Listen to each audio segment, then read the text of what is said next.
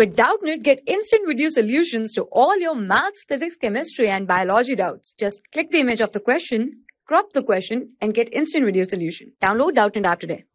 Hello everyone, let's start the question. The increasing order of pKb for the following compounds will be having of NH2 and nitrogen containing compounds in these three all.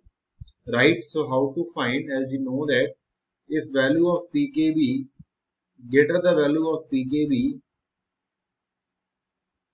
lesser the value of Kb means less the value of basic strength. So ultimately we have to find the basic strength in these all. So more the value of free lone pair of nitrogen more the value of free lone pairs means we can say that number of lone pairs of nitrogen atom more the value of basic strength will be more.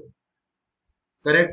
So according to this concept we have to find here two nitrogen atoms are available, here also here three nitrogen atoms are available, and only here one nitrogen atom is present here. Means as the number of nitrogen atoms increases, the value of lone pair also increases, because one nitrogen atom is consisting of one lone pair. Okay, so three nitrogens atom will be consisting of three lone pairs. So definitely compound B, that means this compound having of more or most basic compound, okay, due to presence of three nitrogen containing compounds.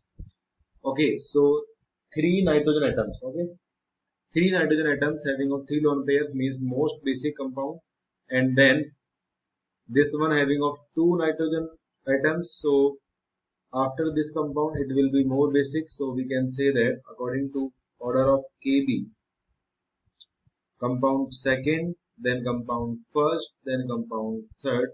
So according to that order of pKb, increasing order of pKb, 2, then first, then third, means 2, 1, 3. Your required option will be 2, 1, 3, means option A is correct here. Okay. For class 6 to 12, IIT JEE and NEET level. Trusted by more than 5 crore students. Download Doubtnut app today.